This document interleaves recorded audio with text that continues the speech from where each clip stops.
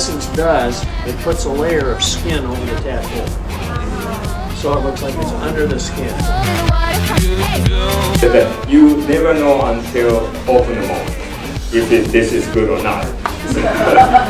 And the syntactic is so hard to break. You know, the basic theory is, so each piece of each part of the face have to be small enough to get out from one side of the mold.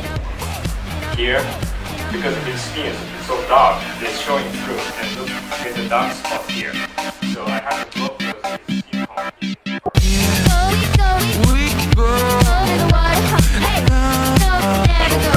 It starts with a sculpture like anything. We usually start with a full sculpture, break it down like you would a normal makeup, and instead of transferring it to individual bucks or positives of the actor, we flatten the image. You finish off the detail work like you would anything, blending edges, you make your molds, and create the pieces. How about we call that done?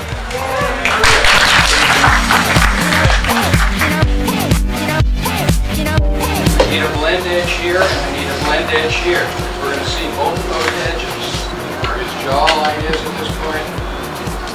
Coming right into there like that. If I come in here and I turn it this way, then my curl's going to be coming out this way. The designer came in, she started freaking out because she was like, "What are you doing? What are you doing?" Like no one gave me any direction. I just started. It was the end of the day, and I was like, "I want to finish this and make it amazing." I started over that with a little. Look down for me. Started over that with a little bit of this gel liner. A runway or a pole nearby or whatever. Shake, shake.